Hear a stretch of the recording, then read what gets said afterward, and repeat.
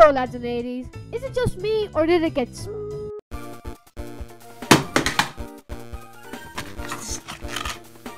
Sonic Unleashed? What the hell is that in the box? Sonic Unleashed is a Sonic game released in 2008. It revolutionized how we played 3D Sonic games, but it also had its own thing. Sonic the Werehog is a Sonic and a werewolf. Alright, the development for this thing was actually kinda cool. Sonic in this game turns into this werewolf when the sun goes down. So, Sega were tasked with designing a new Sonic form. We've had previous Sonic forms before, let me teach you about them.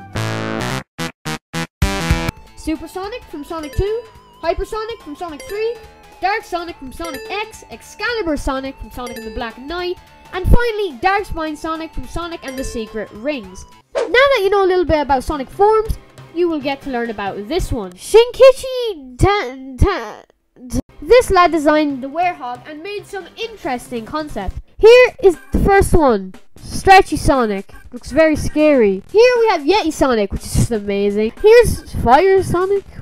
This one is really nice. Now we got Gangster Sonic. He's packing heat. Gangster Sonic with tattoos this time. They took elements from most of these designs and combined them to make this guy. What can Sonic do, you're asking? Well, grab your notes copies, because this is going to be a good one. To sum it up, this Sonic can stretch his arms. He's really strong and can do werewolf stuff. I don't know. So that's a quick history on Werewolf Sonic, or Sonic the Werehog if you're a Sonic fan like me. Subscribe for a free pack of digestives, and I'll see you lads and ladies next time. Bye.